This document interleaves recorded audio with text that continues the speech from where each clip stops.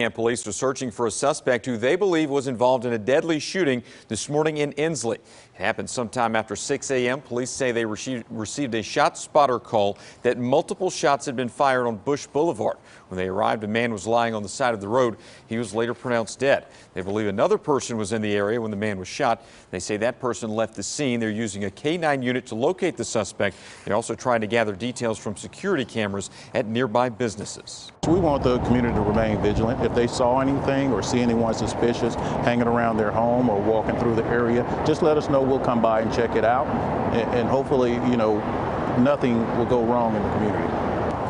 No one is in custody, but police detained 4 people for questioning.